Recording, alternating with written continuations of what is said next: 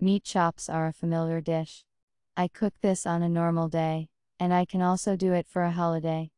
A delicious and satisfying dish for everyone. I'll tell you how to cook fried pork chops. 1. Wash the meat and dip it with paper towels. Beat the egg in a bowl with a fork. 2. Beat the pork meat with a kitchen hammer. Add salt and pepper to taste. 3. Dip the resulting pork chops on both sides into the egg. 4. After the egg, roll the meat in breadcrumbs. 5.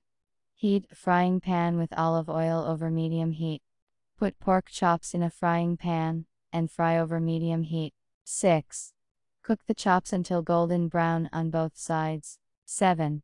Serve the meat with fresh herbs and vegetables.